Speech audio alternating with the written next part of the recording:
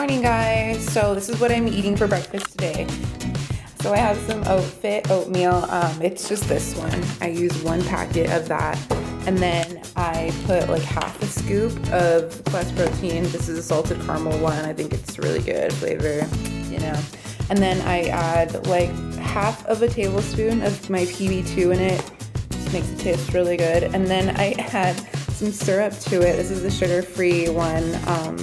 I don't normally use this one, but I'm out of my Walden Farms one, so I'm using that for now. And then I know it's kind of weird, but I add pink Himalayan salt to it, just for like that sweet and salty flavor. I don't know, I think it tastes so good. So yeah, and then I have my egg whites with one egg yolk in it, and then coffee, of course. And yeah, that's what I eat for breakfast typically. But yeah, and then I just mix it all together and it tastes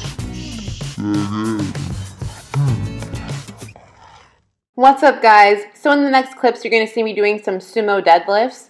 And basically why I prefer to do these rather than conventional deadlifts is just because it works out your hips a lot and it's a lot of like glute work.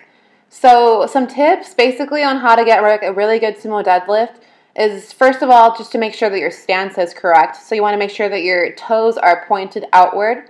And you also want to make sure that you are right behind the bar. Like, you want to make sure that your shins are literally almost touching the bar.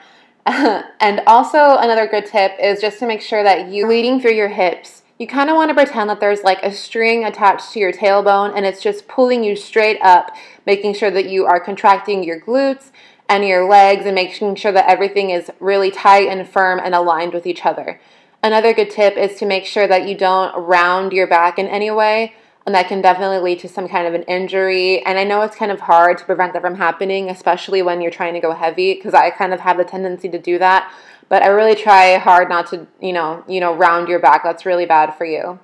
But yeah, that's all the clips that I have for you guys today. The next clip you're going to see me doing is deadlifting 225. And that'll be pretty much it. That'll be the end of the video. So thank you guys for listening to me talk. Thank you for watching the video. I really appreciate it.